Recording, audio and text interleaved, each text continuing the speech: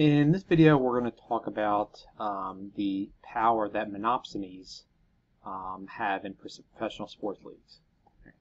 So first off, what is a monopsony? So think back, a monopoly is the sole seller of a good or service. A monopsony, on the other hand, is the sole buyer of a good or service. Now, they sound similar, and in reality,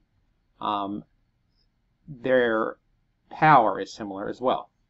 And so while a monopolist uses its market power to drive the price up it charges consumers, a monopsonist uses its market power to drive down the prices that it pays either the producers that it buys its inputs from or the workers.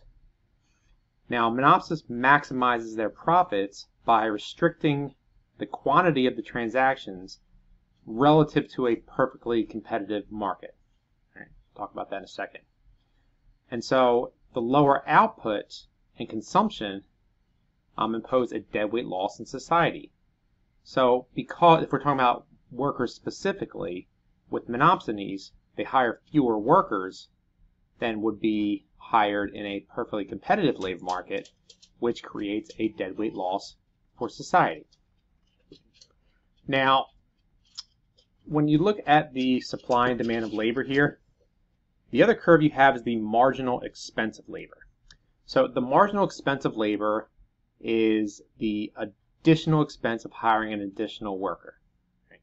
So you might say, well, why doesn't that just equal the supply of labor? Okay?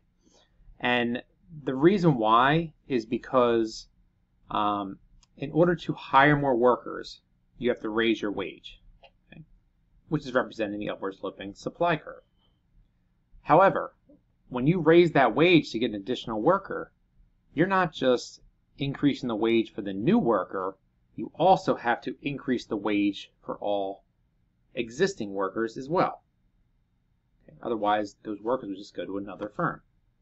And so what happens is if you want to increase your quantity of labor supplied, you have to raise the wage, and you do so such that you're not just increasing the wages for new workers, but also old workers as well. And so that's why you see the marginal expense of labor curve being higher than the supply of labor. So in the labor market, the demand curve is the firm's marginal revenue product labor, which we've talked about in previous videos. Now, in a perfectly competitive market, the firms will hire at the point where the demand of labor equals the supply of labor, which is point S here. And so you will have a wage of WC and an amount of labor at LC. The monopsonist, however, will hire workers as long as it's profitable to do so. So again, the marginal expense of labor is the additional cost of hiring an additional unit of labor. All right. The marginal revenue product of labor, which is the same as the demand of labor, is the additional benefit that the firm gets from hiring an additional worker. So as long as the marginal benefit of hiring an additional unit of labor is greater than the marginal expense of doing so, the firm will continue to hire. And they'll do so up to this point here, which is R. After that point, the additional labor you hire is costing more than the firm's going to be making. And so what happens then is you have this LM level of labor, which is the profit maximizing labor level. Now, the firm doesn't need to pay that marginal expense. They just need to pay the amount necessary to get that level of labor, which you can find by the supply of labor curve. And so they'll go up to point T. So a monopsonist will hire at the point of LM and pay at the point of WM. So with the monopsonist, compared with perfect competition, you have fewer workers and a lower wage being paid.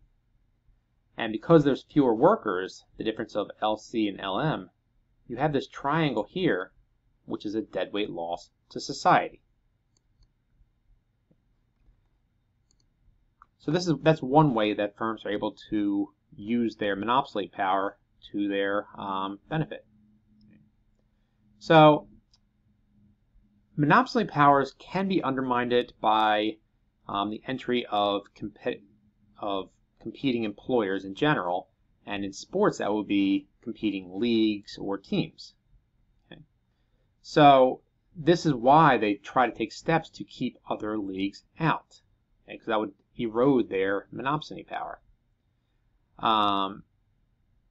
Now, the monopsony power in Major League Baseball a lot of times would stem from what was known as the reserve clause. All right, so let's talk about that for a second.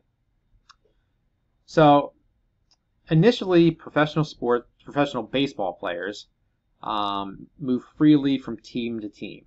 Okay, they could go out, they could, even in the middle of the season, just go to a different team. And so going back almost 150 years now, in 1876, William Hubert was the financial backer of the Chicago White Stockings, now the Chicago White Sox, appealed to the backers of these teams to create a new system that would stop the bidding war for players. So what would happen was the players would leave one team for another for more money.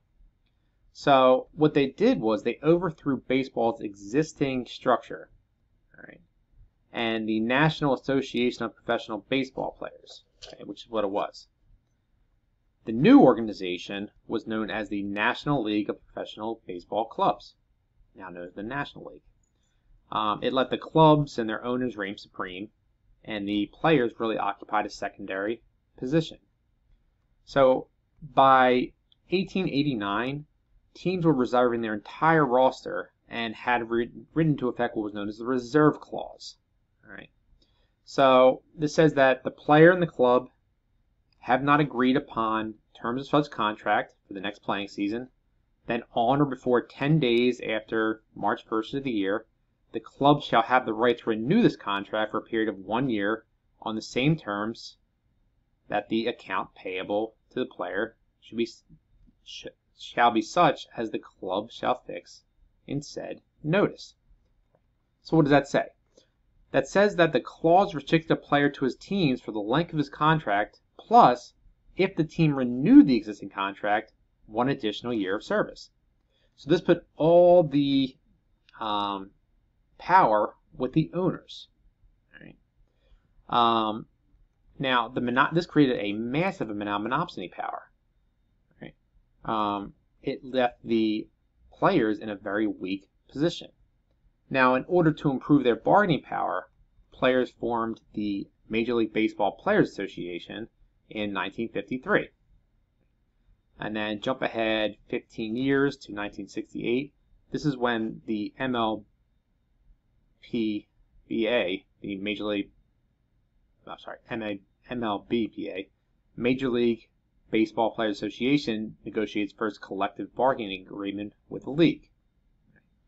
And since then, there have been other players in other leagues that have formed similar associations: the National Basketball Players Association, the National Hockey League Players Association, and the National Football League Players Association. And these all have unique forms of unions. So the reserve clause we're going to talk about more in another video, but this just talks about the how the owners use their monopsony power.